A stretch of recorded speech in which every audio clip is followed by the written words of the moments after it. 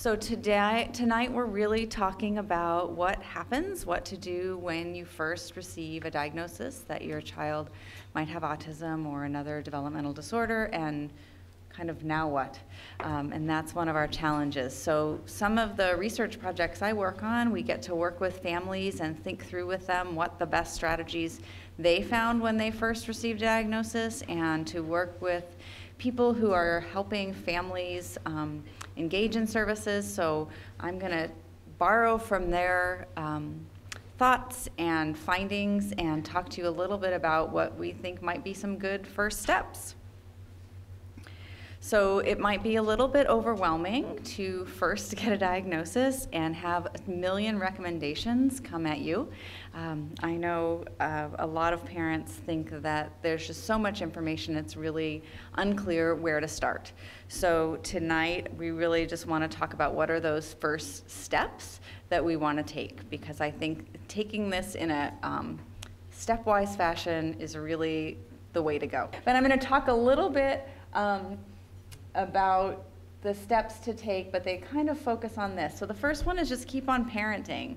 That child you left that diagnostic evaluation with is the same child you came in with, and you've been doing an awesome job parenting that child up until now, and you can keep doing that. All those things you're doing, the way you know your child, the way you've been as a parent, all those things still work, still happen, are still important. All that love and support is still your family. And so I think that's one of the most important things to think about. We'll talk about getting support, support from family, support from friends, and choosing the people who are going to give you the right kind of support that is really helpful to you. What kind of support do you need? And thinking about that. And then educating yourself and getting involved, which I'll talk way too much about. So first thing, educating yourself. This is important because you want to know what you need to know. So where do you start, right? If we put autism into Google, that is confusing because there are going to be 10,000 websites, some which will be helpful and some which will not. So probably you left whatever place you left with information about your child's diagnosis or program where someone provided you a list of recommendations of next steps. That's where I would start educating myself. So maybe it says speech therapy or occupational therapy on there. Look that up. What does a speech therapist do? What does an occupational therapist do? Maybe it says early intervention. What's the early intervention system in my community? Those are the places to start. There's lots of information to learn, but what your child needs right now is on that little list. So start at number one and educate yourself about that piece of it, because there will be time to learn the rest. And as you learn more, you'll find people to help guide you to where the good information is. Now, this information I'm giving you is really general because every one of your children is really different, and probably if you live across the street from someone, your service system is different. So that's where the education is really important, because our system of care here is different depending on where you live, what school district you're in, what insurance company you have, and so that education is really important. Get good information. Again, you've got that Google search that brings you 10,000 things, and some of them are really expensive and may or may not work. So here are some places where I think you can start to get some really good information. So the Mind Institute, shocking. We have a great resource center and a wonderful website that can lead you to some other good websites to find good information about systems, about evidence-based practices.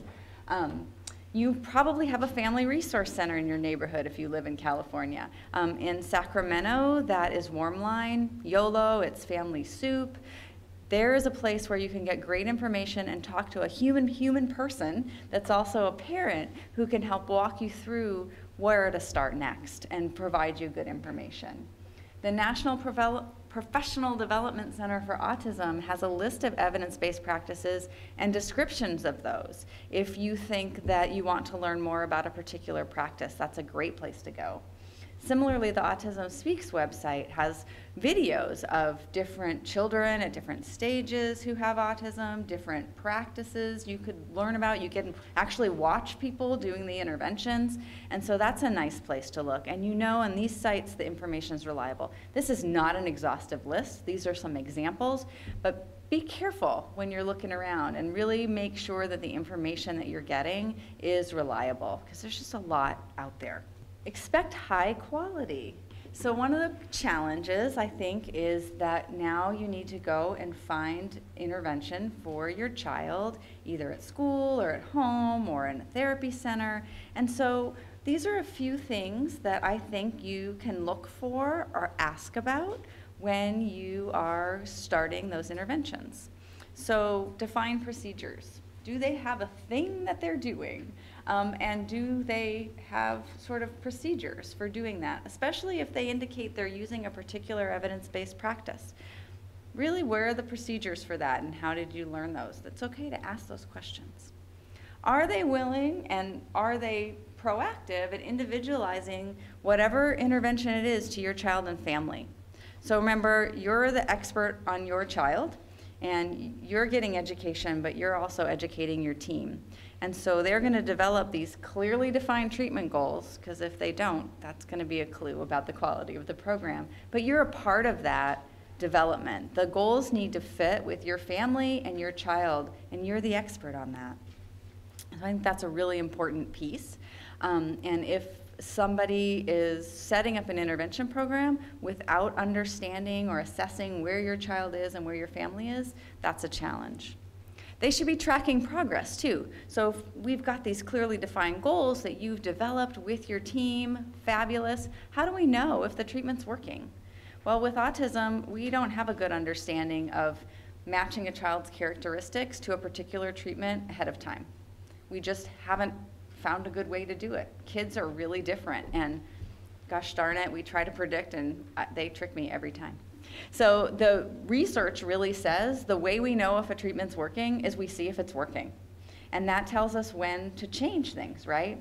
So you want a program that's tracking whether your child is making progress toward these goals, and so you can make changes if they're not making progress. Or if they're making progress super quickly, you can add new goals. And any program that's of high quality should be able to do that. And then you want to make sure that they've got good staff training and ongoing support. So oftentimes, especially with in-home programs that are really high intensity, they're very young people providing intervention. That's great, they're enthusiastic, they know how to play with kids, and they can be super fun, but they also need, and good, so, but they need some support around the training, making sure they're doing the intervention correctly, and having the support they need when things need to change. And so those are questions I think that you can ask any intervention provider to help understand if these are high quality. School providers, home providers, therapists, any of that. And we've got good providers, so you can expect that. So this is an important one because I feel that right when you get a diagnosis, there's a lot of talk about urgency of getting an intervention. We've got to start right away. And if we don't start right away, what's going to happen? And, you know, we want to start quickly. I'm not telling you to kind of, you know, wait a few years or months or whatever. You want to start moving through the process, getting your child into programs. But it's not that if they start today versus a week or two or even a month from now, that's okay. Take the time to think about, is this program right for my family? What intensity is right for my family? What do we need? What does my child need? You have the time to think about it. If you've run across a program where someone tells you, it's sort of like at the gym when you have a trial membership and they say, if you leave today without signing up, it's never going to be this cheap, right? If you don't start my program this week, then your child will not get over this or whatever. That's a sign that there's a challenge there, right? So take the time to really think through these things as you're figuring them out and kind of ease your panic. I say that knowing you can't really ease your panic, but I'm going to say it to help you breathe a little. It's like, sleep, don't have a nightmare. Know your rights. This gives you a lot of power. So there are a lot of rules and regulations about how long an agency has to get you in for an evaluation, or how long they have between the evaluation and when service starts, what your rights are to be involved in developing goals and things like that. And what the information they're going to hand you looks a lot like the iTunes agreement I just clicked through on when I updated my phone. It is information that no human should read or understand. But luckily, those websites I talked to you about, the Family Resource Center, the Mind Institute, there are nice handouts with information about your key rights that kind of distill that in a way that a human can understand. So I'd encourage you, depending on the service system you're in, early intervention, education, developmental services, to really understand what your rights are, not to be argumentative in any way, but to know what you have a right to ask for and to know how to stand up for what your child needs. Because you've got a lot of rights and we should take advantage of those, I think. And then get involved. Remember, you are the expert about your child and family. You know your child better than anyone. So we've got a lot of people probably doing assessments and setting up treatment plans and being doctors, and really they need your input. And so please don't be afraid to speak up, to ask questions, and we'll talk a little bit more about that. Really, they need you to make the program good, and they know that, and hopefully they're going to ask the questions, but if they don't, please speak up. So getting involved can be really different for different people, right? Some people have 2 jobs and volunteering all day in school is not going to happen, right? Even making it to an IEP meeting may be a challenge, or a school meeting. So think about the level at which you can be involved. Maybe it's sending a note back and forth to school in your child's backpack to know how things went, or to tell the teacher, he didn't sleep well last night, or this great thing happened, let's try it at school. Maybe it's setting up a 15-minute phone check-in with an intervention provider once a month or once a quarter. Maybe it is volunteering at school or learning intervention strategies yourself to try at home. There are lots of ways to be involved. I'd really like to encourage you to find the ways that work the best for your family. There is a great deal of research saying that if you're involved, that is better for you in terms of your stress level. It's better for your child. It's better for your teachers and interventionists because everyone's really working together. Sometimes parents are the communication glue that holds that treatment team together just by letting people know what other people are doing. And that relationship that you can build, even if it's through notes or phone calls or emails, with your child's provider lets you know when something is coming up or something you need to address. It won't feel like the first time you're talking to them. So what are some strategies for working together? And I've given this talk to parents and the same talk the other way to providers. So I know we have some providers in this audience too, and so I think all these strategies work well, both directions. But for parents especially, building your own confidence in the process. Every time going in saying, I'm the one who knows my child and family best. That's really important. I now know my rights, I know what the service is, and I know my child. I can have the expectation that this school, this early intervention agency, this provider has my child and my best interests at heart, and I hope that's the way this goes, but I know what high quality is, and I know what my child needs, so I can chime in when I need to. Know what you want for your child. What are your goals? Again, whatever goals you're setting up, you want to do it together. So you really want to know, where do you want your child to be next month, next year, down the line? So you can communicate that with the provider so that the road that they're taking with their goals matches yours. Speak up. Both directions, right? No one knows if you have a concern or if you have a joy or if you have something to share unless you say so. And so really remember to do that. A lot of times I think we see the school or the doctor as the expert, and again, I'm going to say it 100 times, you are the expert on your child and family. Tell them your concerns, your ideas, everything. So how can we ask questions in a way that we're heard? I think this is important, again, both directions. Try starting with one question and see how it goes. Is this a person who takes my questions well, or do I need to figure out a new way to come at this? Make sure you leave time. So coming at a teacher at the beginning of the day when everybody's coming in may not be a time for that teacher to be able to ask a question. Or maybe you have an hour-long therapy session at speech therapy and you're there, maybe we need to ask the provider to leave some time at the end to let her know or him know that you have questions. Make that time. Write your questions down. I don't know about you, but I have to write my questions down when I go to the doctor because I get all flabbergasted when I get in there or confused or misdirected. So writing them down is really important. And then if you're having a challenge finding the time, schedule a time. Can I email these questions to you? Can I leave you these questions here written and we exchange via the backpack or whatever? Reframe how you ask the question. So think about how you'd feel if you were asked the question and how that person might feel as you're asking the question. So a parent might say, why don't you use such and such approach? And the provider, depending on their skill and confidence level, might think, you don't know about much as the therapist we used to see. That's why you're not using it. So you might ask something like, how can we decide which approach is best for my child, right? Just thinking about a way to ask that provider will be a little ready to listen. If I do what you say, will my daughter talk soon? The provider might be hearing, can you guarantee that this is gonna work, right? Maybe a nicer way to ask or a different way to ask, what steps do I need to take to help my daughter communicate better? So you're still getting at it. You might even get a timeline in there, right? The same answer, but hopefully a little less defensiveness from that provider. Be sure to ask for what you need. There are lots of things that go with your rights. You can look at any documents, assessments. If you need a translator or an interpreter, really important. If you can't get to a meeting because you don't have transportation, ask. There is help for these kinds of things. If there's a better way for the team to communicate with you, you need things written down, you need things by phone, you need to meet in person, you need a special time to meet. Ask for the things that you need. Show positive regard, super simple. If a provider or an agency does something you like or agree with, just say so.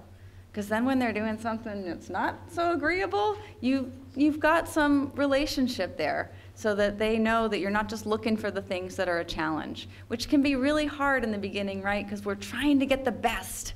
It's hard to notice the good things, just like, you know, with your child or your spouse, right? It's always good to point out where there's common areas. Showing that you're listening, really important. Think about it both directions, right? We feel better when we're listened to. Try to listen. Be as organized as you can.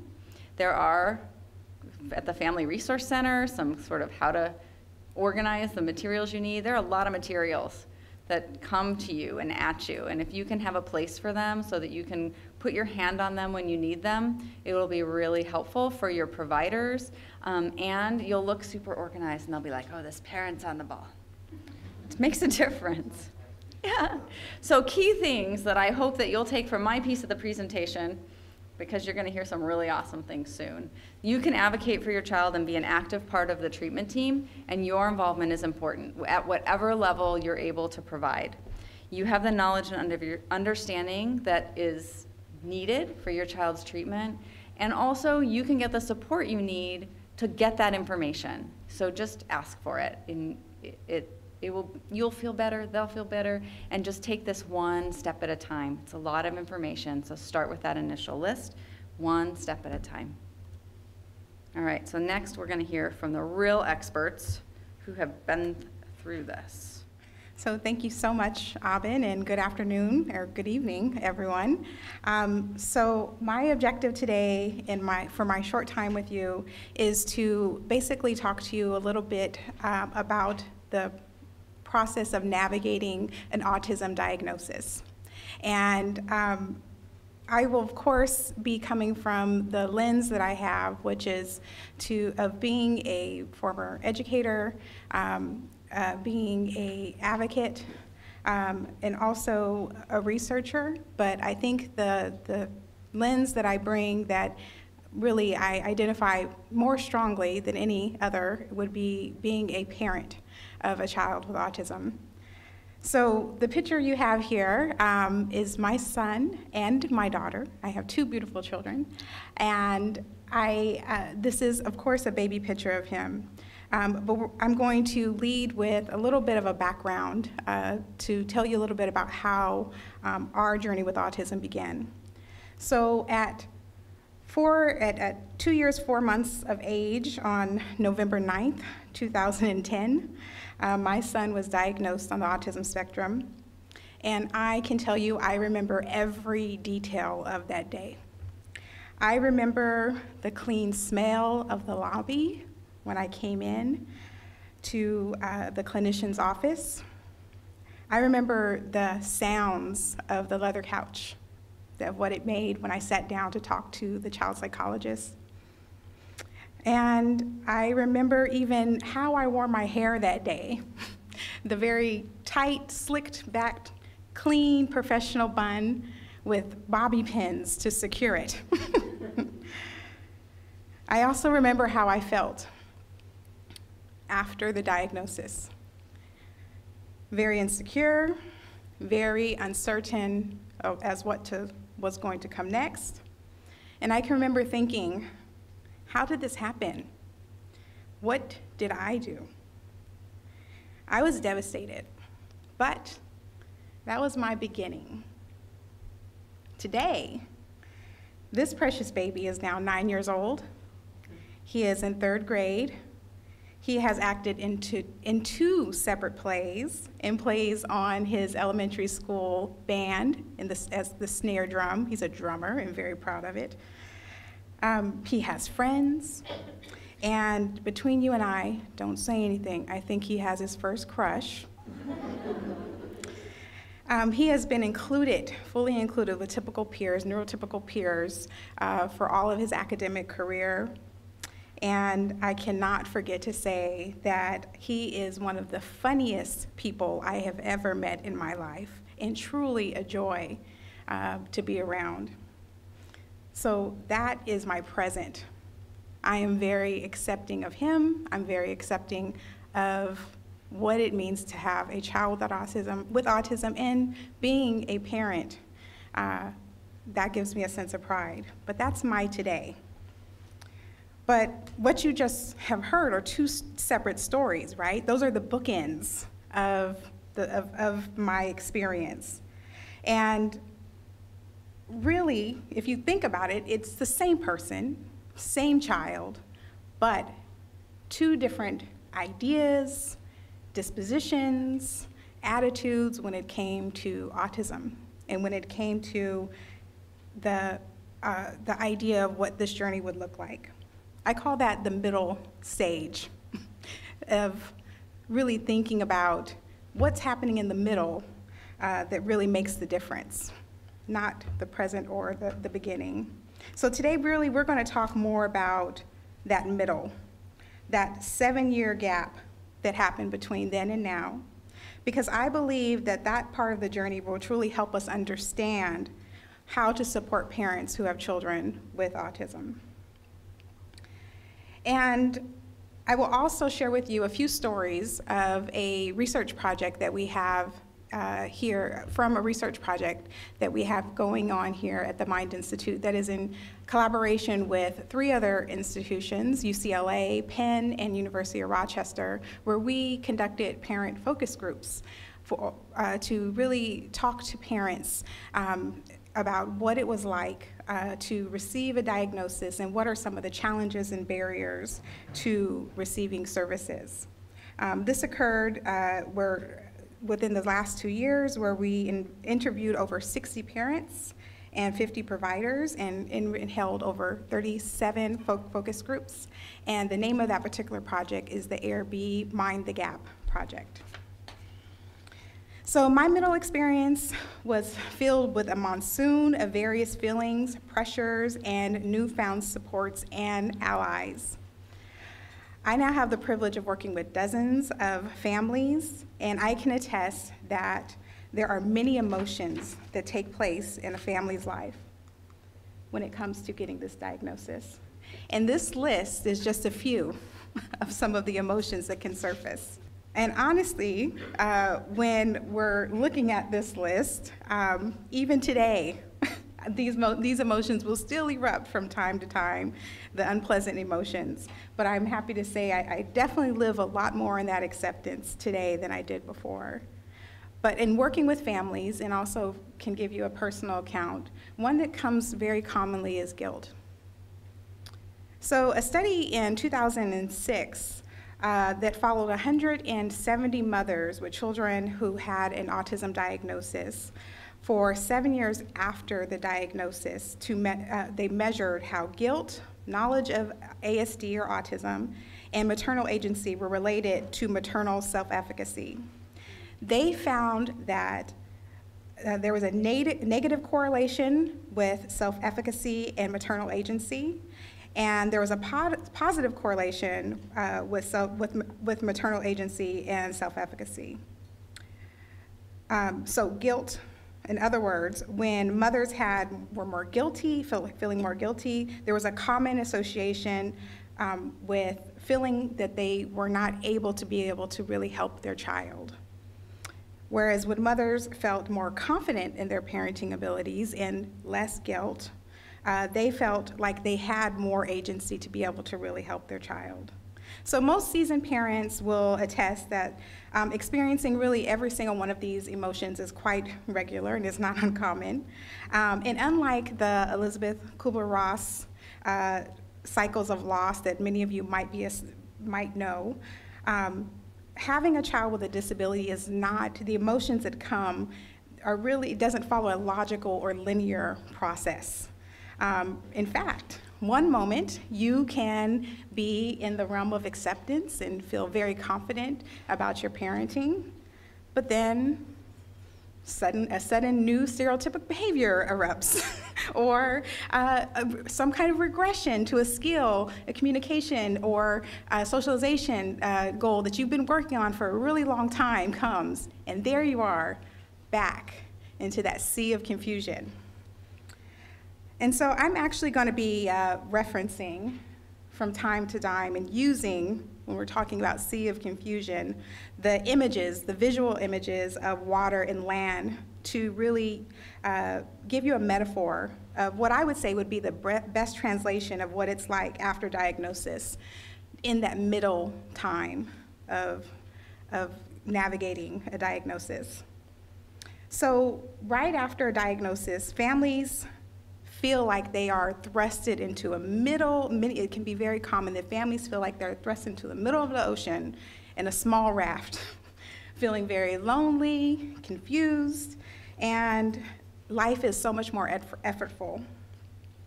To read two responses from the parents who participated in the Mind the Gap focus group that attested to their feelings. One reads, in my case, in the beginning, I didn't have the support from anyone, and it kind of shut me down, and from even wanting to get help for my daughter.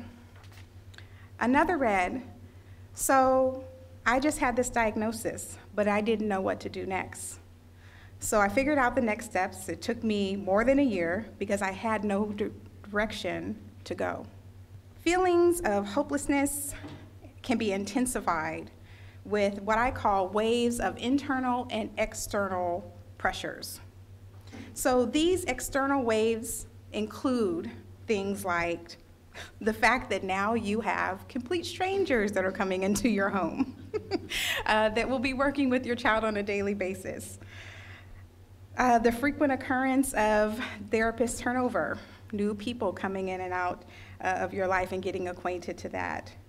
Other external pressures, so these are things that are out of your immediate influence of control, our lack of predictability from year to year when it comes to schooling placement, teachers, where your child will even be from year to year, depending on where the school district is saying their class will be held.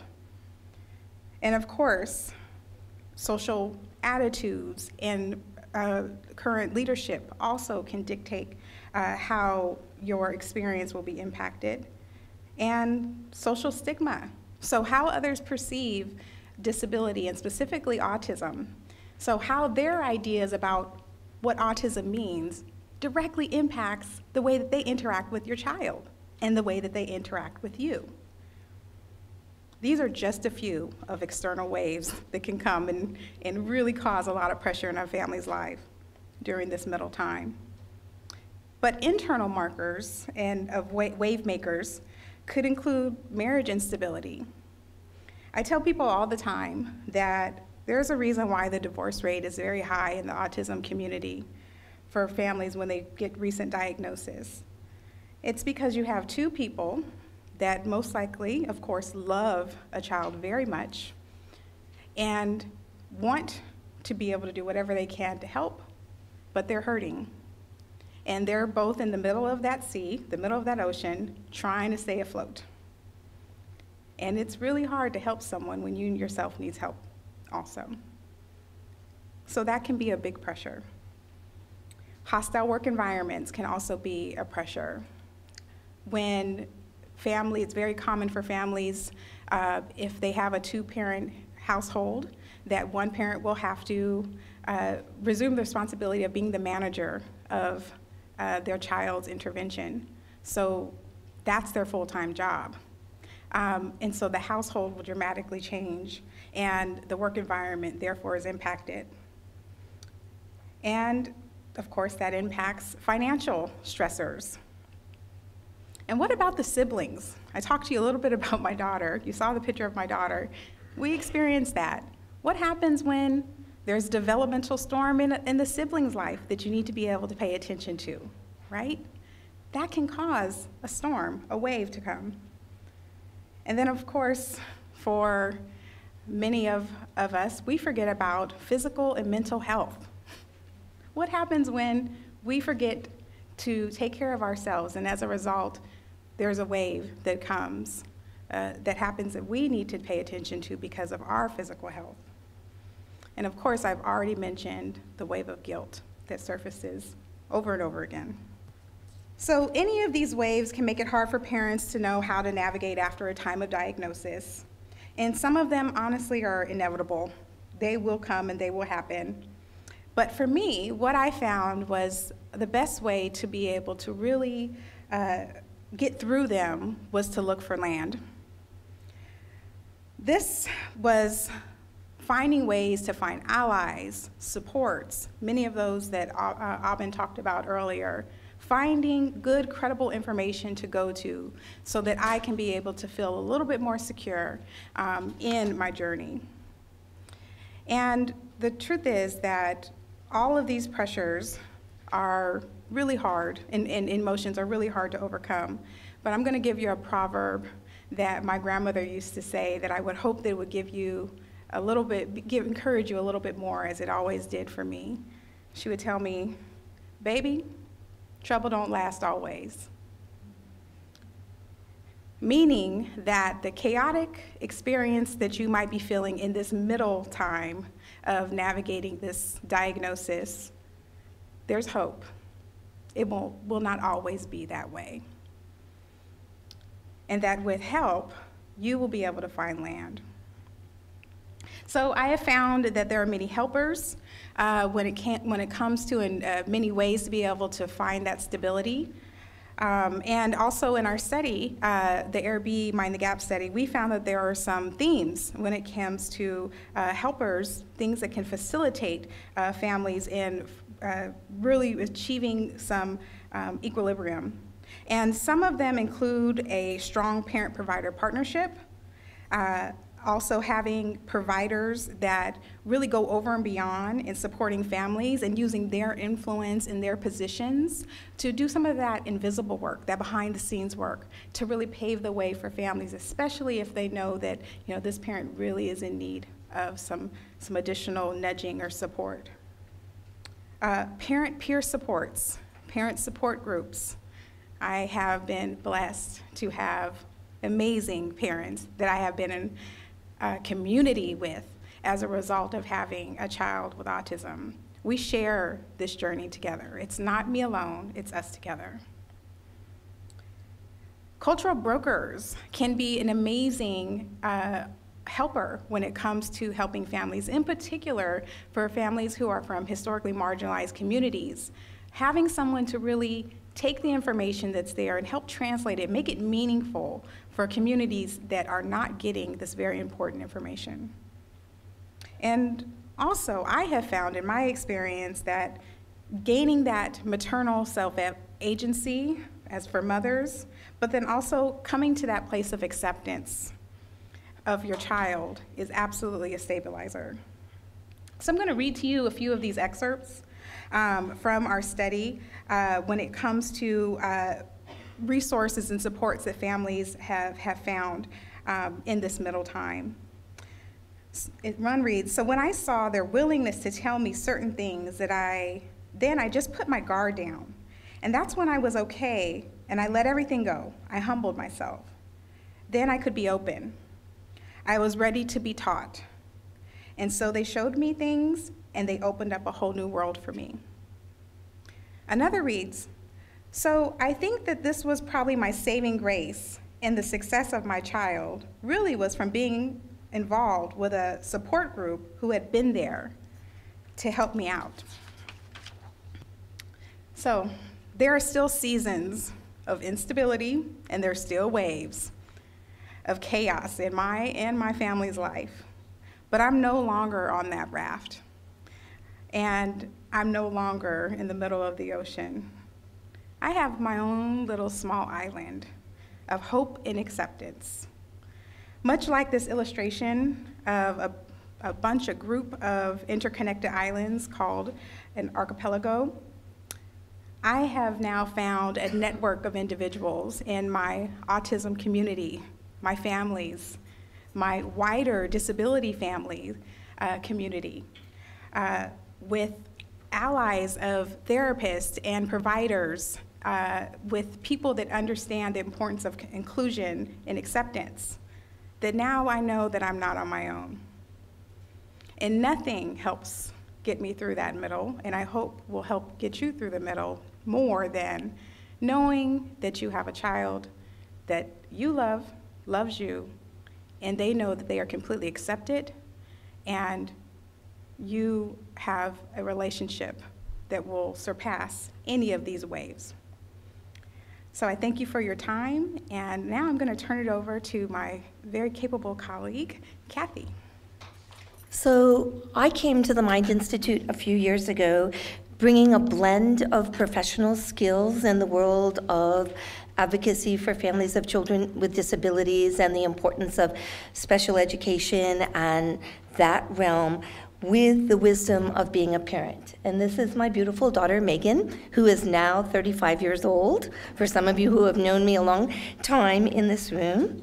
And so before I tell you a little bit about the project that my colleague Erin and I are working on to support families here at the Mind, I feel the need to just tell you a little bit about my experience as a parent. So my daughter, Megan, was born in 1982. And she has cerebral palsy. So I am not up here trying to say that I understand completely what it is like to get a diagnosis of autism, but I know what it's like to get a diagnosis. My daughter spent 21 days, the first 21 days of her life, in an intensive care unit. And that was where our journey began. And my husband and I just knew that we were on this journey together, so it's always good to know where your just immediate support is. But we realized right away that those dreams that we had required some change. So we knew in order to navigate those systems of care, we would build new dreams that were not necessarily based on a medical model in 1982, or not a grief model that people gave us lots of articles to read about, but we knew that we wanted a life for Megan that would come with finding the right adaptations and the right accommodations to give her an opportunity for a childhood. That was what resonated with me each and every day. What can I do as a mother so that my child will still have the opportunity as to experience childhood and have an inclusive life? So when I look at how the journey starts and where the journey continues 35 years later, to me it's all about relationships. And I can look around the room and some of you are part of those relationships that I carry with me. And it's about discovering those ordinary points in time that come along the journey and celebrating them. So I believe that the most important thing families should remember that happens when a child with a disability is born is that a child is born. Do not lose sight of that, no matter what happens. I also know that as parents, we have common dreams that we can talk about. I think we all want our children to feel good about themselves and their circle of support. We want them to live in a community and be respected by the members of their neighborhood, and that we want at some point for them to make a contribution to society. So whether we're a family in this room that has a child with a disability or cares about someone with a disability or just has children, I think we have that in common. But having a child with a disability is a significant life experience that challenges our very core values. There's no way of getting around that. We must remember that our work in life is about relationships. It's about building those incredible relationships. And so once again, I want you to remember that the most important thing that happens when people become parents of a child with a disability is that they become parents. So I am very privileged to be part of what is going to be created here at the Mind, a Family Navigator program. We are in the process right now of establishing this program, and we want to enhance in this program patient and family-centered care and shared decision-making for individuals with developmental disabilities. This is going to be a joint effort with the CED, which you all know is the Center for Excellence on Developmental Disabilities, and the Child Life Program here at the Mind. So we are partnering both of those in order to get the results that we hope we can do to impact families. It's our belief in building this process that we will base it on family-centered care. And what is family-centered care? It is an understanding that the family is the child's primary source of strength. It puts families at the heart and center of services grounded in collaboration. We want here to build authentic family and professional partnerships that will support a climate of responsiveness to the needs of children and to the families that come to the Mind. Someone that I learned about on my way in early childhood education and advocacy was a person named Jerry Paul. And she reminds us that how you are is as important as what you do. So when we build our Family Navigator program, it is going to be about relationship-based work. It will support families to benefit their child. We will create opportunities for expertise to be effective, and we will remind them that the family is the actual unit of intervention. How we see families view their families, how they view us, and in the process, how they view their family is the greatest resource we can give them. We know there is chaos that comes in a diagnosis, but we will help them to remember the beauty of their child, because they, the family, are the constant in the child's life. And all of us together, we will know that our work is about building the authentic wonderfulness in their child. So I think everything I do, I try to find a little bit of a wow factor to kind of savor those words of wisdom that come to me from a lot of people in my circle of support. And what I think we know now is that we know that lives of families are forever changed with a diagnosis, whatever it is, whether it is autism or another neurodevelopmental disability. We hope that the Family Navigator program will help families become more confident and competent to support their child's development. And we plan to support them so that every day in their day-to-day ordinary lives, they will dwell in possibilities. They will build relationships. They will build their own circles of support. They will work on solving their problems and locating the resources. We know that that is our work, and we are going to help families and support it as their work. So I believe, and I've believed this from the beginning, that our role as a family member is to provide opportunities for the kinds of children we have. Not for the kinds of children we used to have, which often comes when you get a diagnosis much later than I did with my daughter. We knew from the beginning that we were in trouble, and we were going to have to build our world and change it and make different goals. But we need to remember that we don't want the kinds of children we used to have or wanted to have, or the child that exists in our dreams. We are on a new journey. And so the Family Navigator, we've set up goals that we hope will maximize the family's capacity, their strengths, and their unique abilities so that they can support, they can nurture, they can love, and they can facilitate opportunities within their family.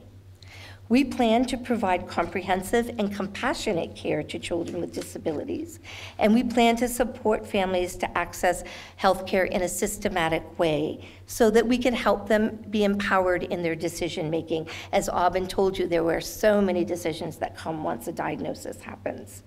We plan to be there with the families to help them advocate and to offer the education, support, and guidance to help families cope with the challenges. There is a lot of work being done in the world of early childhood and early start, and many of you maybe already know this concept that the Department of Developmental Services and Education have really been embracing in the last few years, which is about strengthening families. It's the approach that people are taking because they're really factoring in that whole concept of social emotional for the child, and then the social emotional capacity of the family.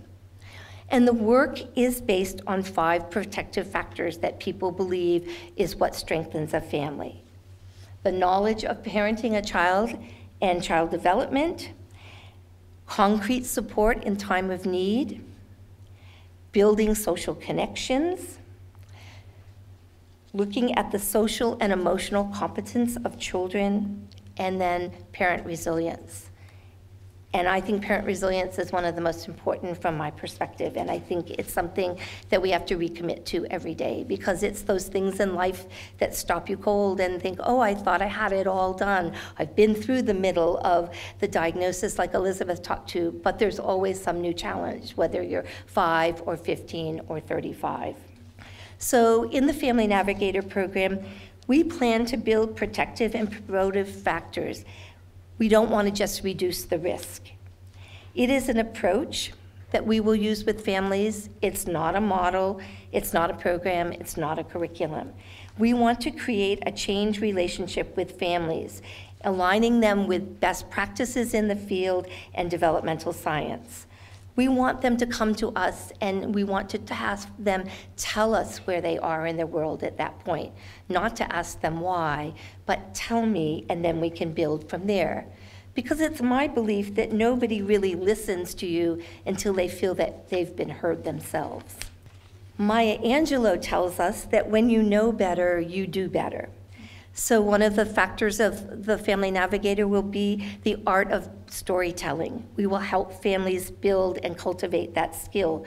Because when you go to the doctor or when you are with the interventionist or where you're whatever service provider, they need to know all about all of you, about your body, about your health, about your life, about your relationships.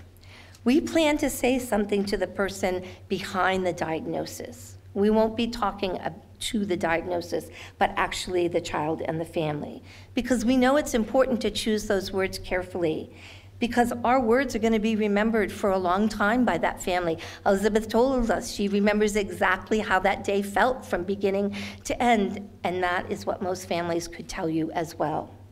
So we want to have the power to influence their attitude towards themselves, towards their children, and the lives they're building together, the new lives they're building as a family. One of the techniques we'll use is motivational interviewing, which is more of a collaborative conversation style, so it will strengthen a person's own motivation and commitment to change. And it's a person-centered type of conversation style, and it's based on an attitude of acceptance and compassion. That's the environment that we're trying to build.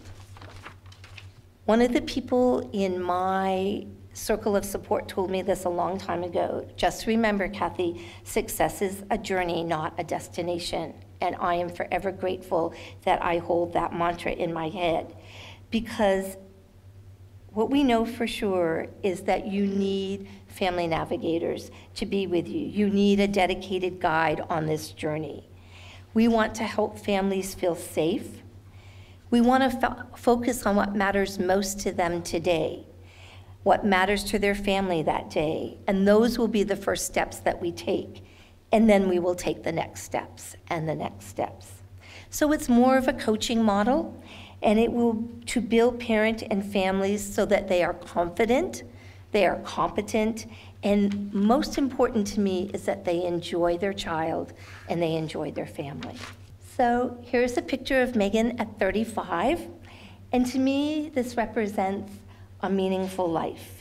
When I look at this picture, she has a little baking business called Sweet Inspirations. It's a social reciprocity one, so no money's exchanged, nothing has to do that. I buy the ingredients, she bakes, she delivers, and it works out really well, and her father always gets to sample everything that she makes. So her latest people that she discovered at the grocery store and we decided to build on were the firefighters in our neighborhood, and they were shopping for their dinner when Megan and I were shopping for family dinner at our house.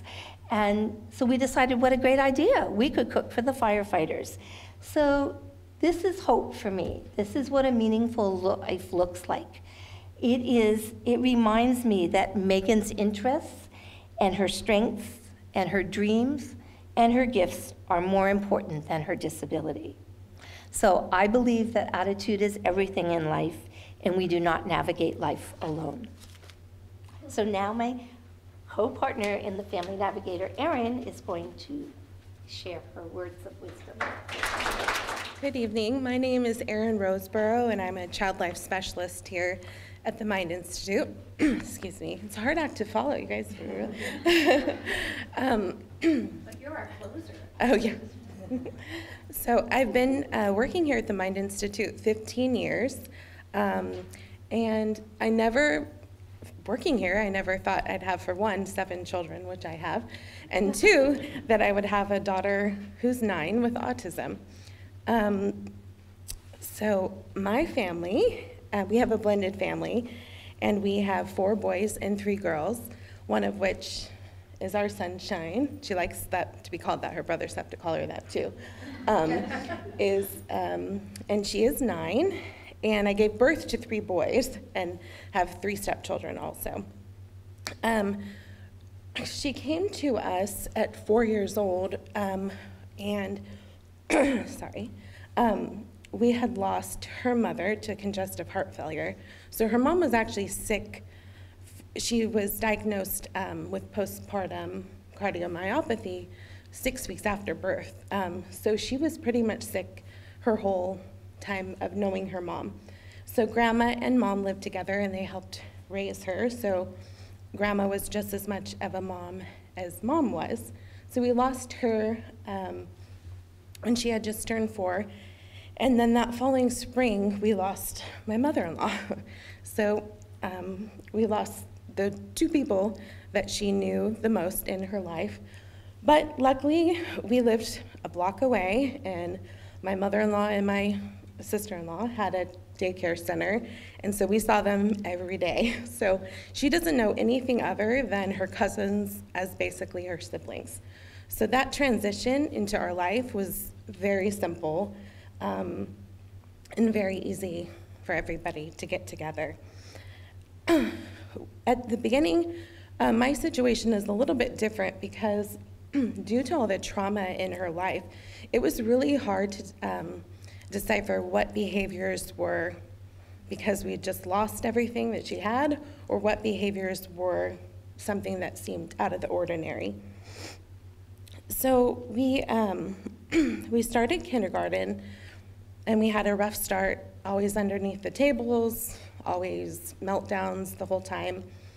But she's a quiet, shy little one, very sneaky, loves craft supplies, so she would always sneak in the back and take all the glue and get into everything. So some of the things that were not obvious at the beginning.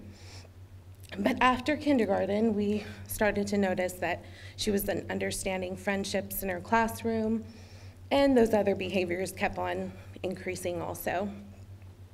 Thank you. Sorry. So then, in first grade, the teacher and the school, we decided to have her assessed, and they recommended that we have her assessed at the school, and then also here at the Mind Institute, which I was so lucky that I was already here. So it's so different, though, coming to work every day and hearing all the diagnosis, and I run the volunteer program working with hundreds and thousands of different families, that, that I would be sitting in that same room with the same psychologists and doctors that I know and going through the process with her. So we had a diagnosis when she was in first grade, and she's always been a little bit tricky because she falls in so many different areas, and her behavior is more ADHD, and so we have all these other components with her diagnosis also. In school, let me see. I wanted to just talk about a few of the areas that we had the most, that I saw that were kind of some of our challenges with her after her diagnosis. Because I was lucky that I could go knock on everyone's door and say, what does this line in my report read, or what is this, and what is the school saying? I could go to the resource center where everyone that had already gone through an IEP could help coach me through those pieces of the IEP. So the IEP, since she was in first grade, was our first hurdle, never been to one. I walk into the room and I didn't know what to expect, so I saw these people at the table. There was a lot more people than I thought.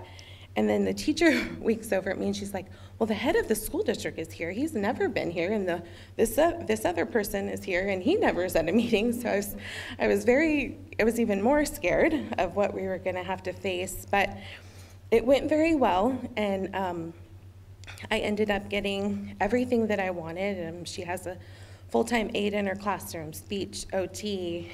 She gets pulled out for Learning Center for math and reading, and she's fully included in her classroom.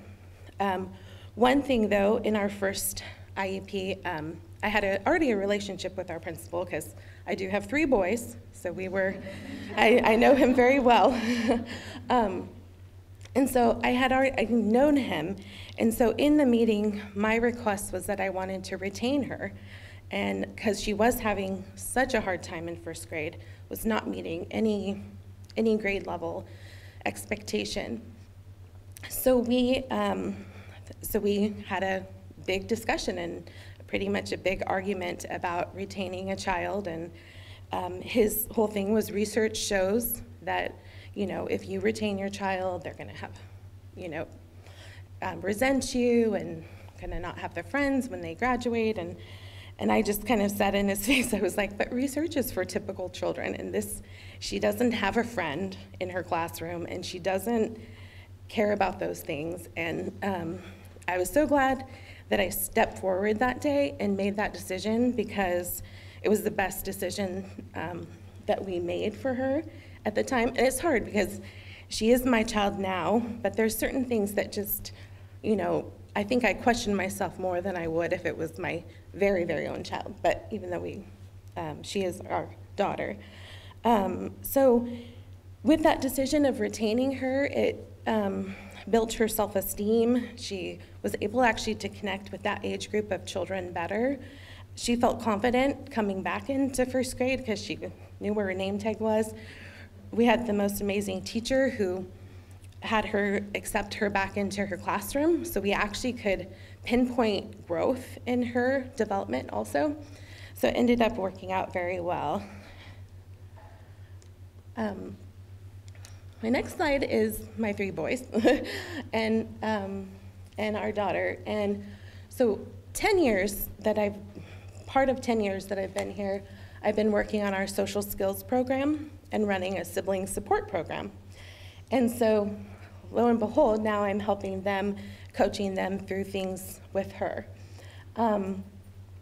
Siblings are the people we practice on, the people who teach us about fairness, cooperation, kindness, and caring quite often the hard way, said Pamela Dugdale. So I know a new diagnosis is so impactful on the parents, but it is a great impact on the family in itself. It could be cousins, grandparents, but mainly the siblings. And I learned so much working with all the kids that I've worked with in all of my sibling groups. We used to have a feeling of the day, and one time it was about, we would just start the day with a feeling, and we'd let them pick it, and so once it was worried. And we talked about worried, what they're worried about for 45 minutes. And it was ages 6 to 13 at that time was that group. And it was just really amazing of the things they were already concerned about at these ages. What happens when, you know, my parents are not with us anymore, or what happens at the next stages. So those are things that these kids are already thinking about. My son a few months ago, was saying, oh, Mom, oh, don't worry, when I get my house, Brooklyn's house is gonna be right next to mine. And so just like always thinking of that mentality. They're very coddling of her.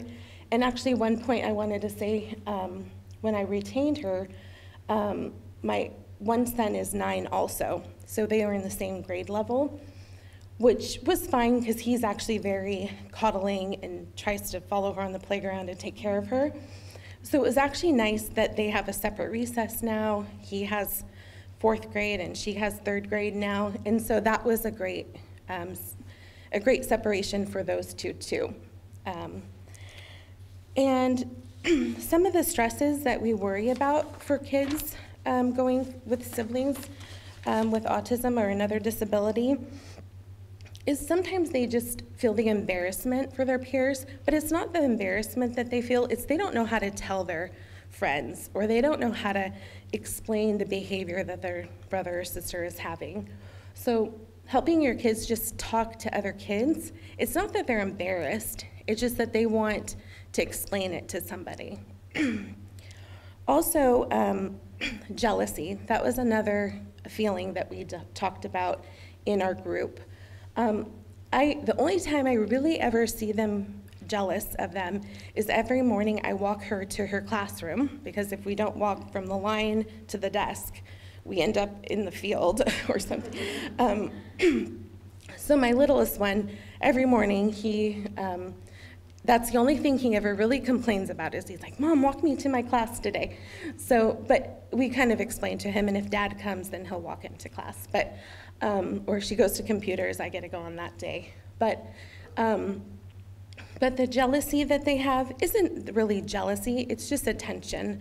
And it's not that we're doing bad as a parent not giving them that appropriate attention, but it's just part of every sibling. It's not even that they just have a disability or autism. You would have the same situation in any family. One thing that I try to do with my kids is, I work full-time here, so, and having all of them, is I try to attend all their field trips so that I can go individually with them. That's kind of my date with them. So anytime they have a field trip come up, except my 11-year-old now, I'm not cool enough to go on field trips anymore. That's not our, we have other times, I guess. But that's a moment where I can just say, I don't have a night that I can just take them out to dinner, or, sometimes I'll take one to like a basketball practice, but just making that individualized time and just going on those field trips has been my piece in time with them. So a little bit, I'm a child life specialist, and a lot of people do not know what child life is unless you have a child in the hospital. So a child life specialist is a professional who works in an inpatient pediatric setting or an outpatient clinic, radiology, emergency room. We're in dentist's office now. And then I was the first one in the outpatient clinic here at the Mind Institute. We work on helping infants, children, and youth help cope with the stress of hospitalization or just the environment of the stressful situation that they're in. So here, my goal as a child life specialist has been really to help educate staff, nurses, OR staff, ER staff, other child life specialists in the other areas of the hospital to help children with autism when they're in the hospital. I have families that have told me, emailed me, I'm in the hospital right now and they're not listening to any of my needs. And it was a simple need that her daughter wanted everybody to just, instead of showing their badge, say their name when they entered her room. That's all she was asking, and nobody was answering. You know, they just thought that was kind of a out-of-line thing for everybody to do. So those are from the families that I've been meeting about their hospital stays, and working with Kathy with the Family Navigator, we've talked to many families that have experienced hospitalizations or had different things, or we wanted to know also about the diagnosis process, but trying to help in the community of those areas where the gap is. So my mission here at the Mind has changed a little bit since I've have my niece, is now I'm trying to work on family-centered care programs. And this summer, myself and Caitlin Jensen, another child life specialist, we had 4 summer camps. And I started the summer camps because I was looking for a camp for my daughter, and I couldn't afford them, and I didn't want her to go overnight somewhere because I knew she would not do that, because she never leaves my side. So what we did was we started summer camps here at the Mind Institute.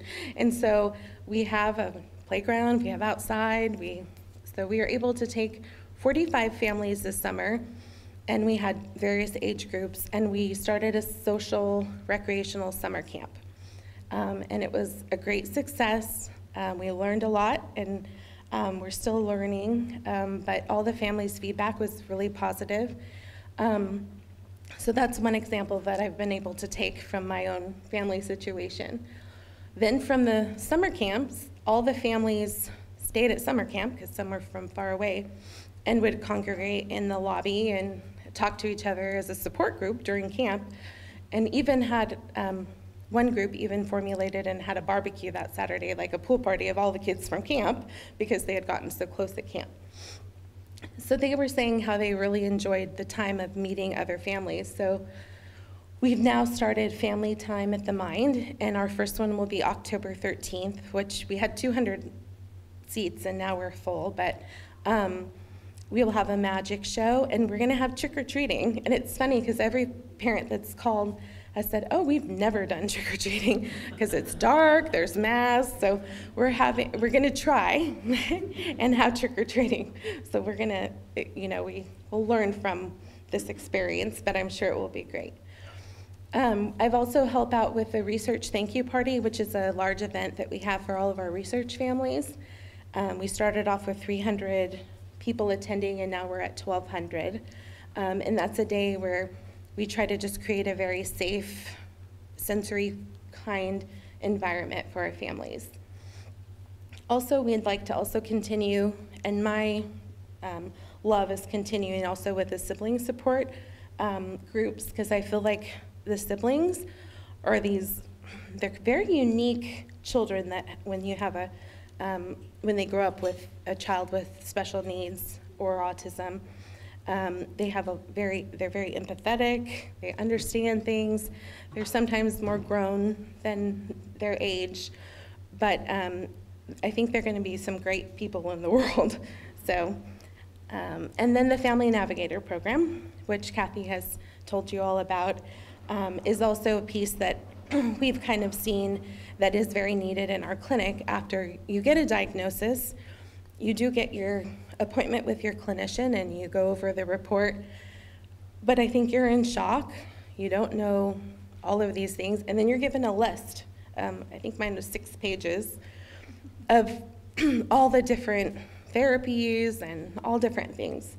And it's just like, okay, here's where I start. So the Family Navigator is just hopefully gonna hold that family's hand for a moment and just see where they're at and see the needs that they need at that time. So we'll be working on that in the future.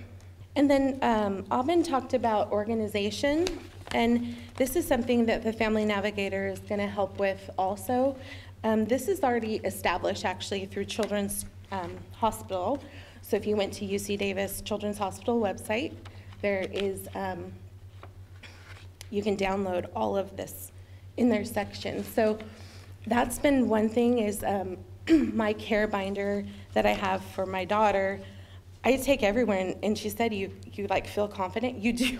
You feel very organized with this big binder of all these papers, and you feel, it does make you feel confident, and you can just go to the next page. So I take it to doctor's appointments. One thing my daughter has had is, we had the list of like ABA, but I've never checked that off yet. I have to say I feel guilty all the time that I haven't even looked into it yet. But she had a lot of medical issues, so I had 9 doctor's appointments after 1 doctor appointment to go to other specialty clinics. So I just keep a running list, and that 8 doctor appointments has taken me 1.5 years to get through, because nothing was an emergency, but it was check this, to check this, to check that. And so we finally got through the 8. So ABA and some other programs are on my list still. But every time I meet with a developmental pediatrician, she kind of brings me back on track and, oh, try this next time, try this next time. And honestly, every time I go back to her, I've only gone to one thing, so that list just keeps on getting longer. But this binder and things like this, some people aren't a paper people, and if you have, there's different forms of binders online also, but very helpful for your providers. There's just a few resources. I wasn't sure in the audience exactly, who everyone would be, but one great resource I've used to help train other and do other presentations is Prescription for Access. It's written by a child life specialist. Her name is Jill Hudson, and it's a really nice book with a lot of things you can photocopy and good ideas for helping people in the medical field help with children with autism. And it's just a great book. They have it actually on Davis Tower 7 in the hospital to help nurses understand also. And then another book that Elizabeth recommended is You're Going to Love This Kid.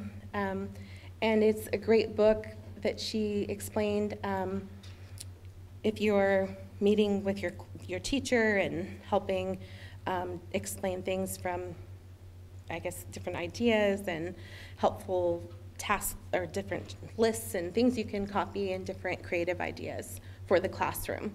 That was one challenge that I learned just this year, was we went from 2nd grade to 3rd grade, and when we went 1st grade to 2nd grade, transition was very smooth and great, and I didn't have any problems, but this year was really rough. And one thing that I know next year is I'm gonna keep all of her papers and all of her materials of where we were at the last day of school, and then show that new teacher the next time.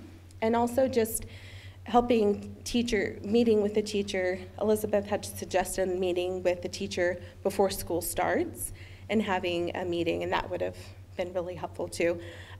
So I'm always around so many different people that give me a lot of great suggestions, and I think that's it. Thank you. So the question was, what gives us individually the greatest hope for families?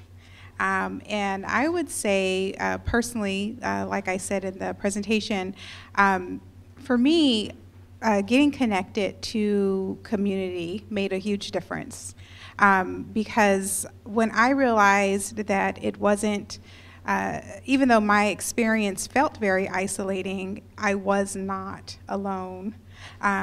It really gave me a lot of comfort. And so once I got more connected with families who have been down the path that I was going, and got a chance to really get to know them, get to know their family, that gave me a lot of hope in so many ways, because I could see that it was something that, once again, I wasn't in it by myself, but then also that I had some frame of reference to go to when it came to, knowing some options for that my family could potentially take.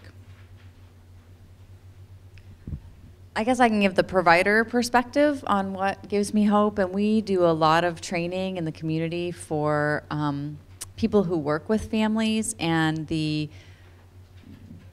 dedication and willingness to go the extra mile of, I would say, 95% There's always that one, of people I work with, and they're really reaching out for information and training and understanding how to have family-centered care, as you guys are talking about. I think that's a new direction for our field, and it gives me just wonderful hope for the support we can provide.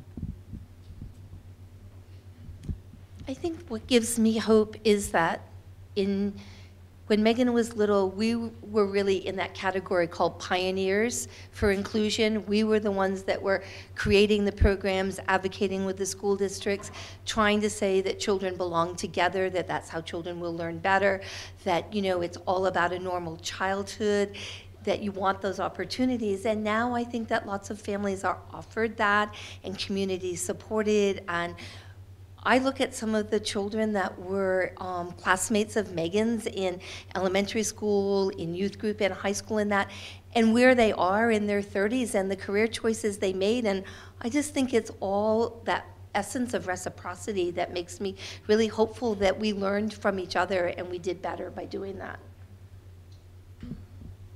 And my hope is more education.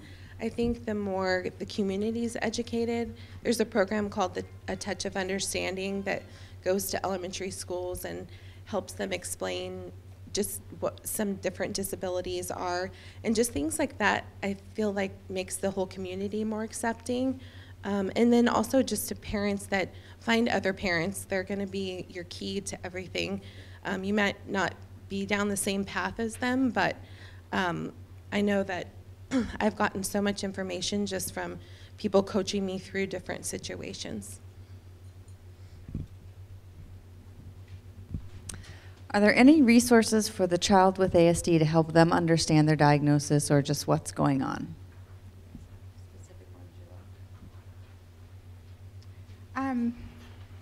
I know some of the, so for us, and I think one of the things we talk about a lot in the support group that I help facilitate is that families will ask the questions, and we've talked about, you know, when do you talk to your child about autism?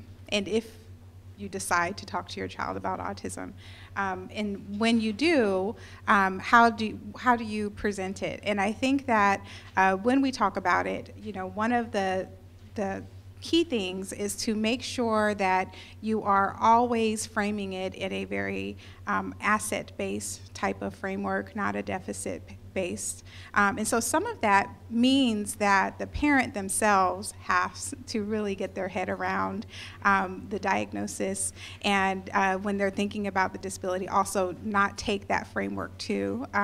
And so because you can project that on your child.